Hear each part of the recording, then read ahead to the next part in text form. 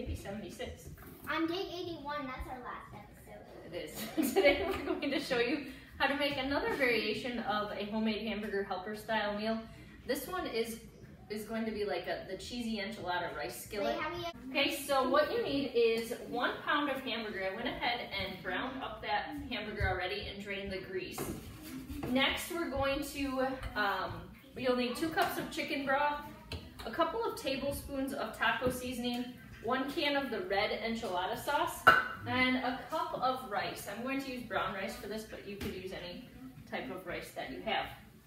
Okay, so once your taco or your hamburger is browned up, we're going to add 2 tablespoons of taco seasoning, just to give it a little extra seasoning.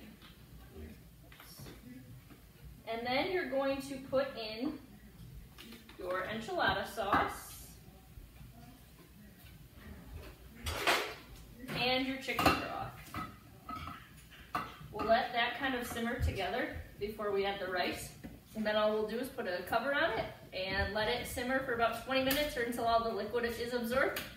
And that's it. Alright, so 1 can of enchilada sauce, 2 cups of chicken broth,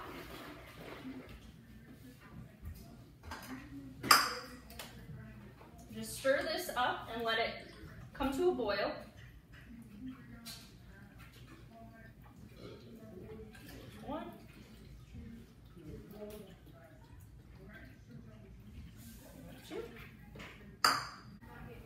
Once your chicken broth and hamburger is boiling, go ahead and add 1 cup of rice. Again, I'm adding brown rice to this, but you could add white rice.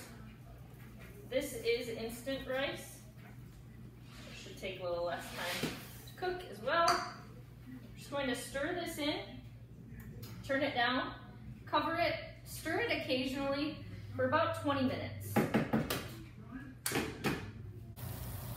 After 15 minutes of cooking, all of our liquid is absorbed, so this is going to be done.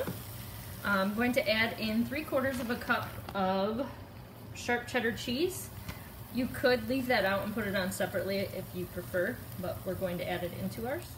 Just going to mix in the cheese, and then you can eat it plain, just like this, or my favorite way to eat this is in tortillas. So it's almost like a chicken enchilada burrito. But that's all there is to cheesy enchilada skillet.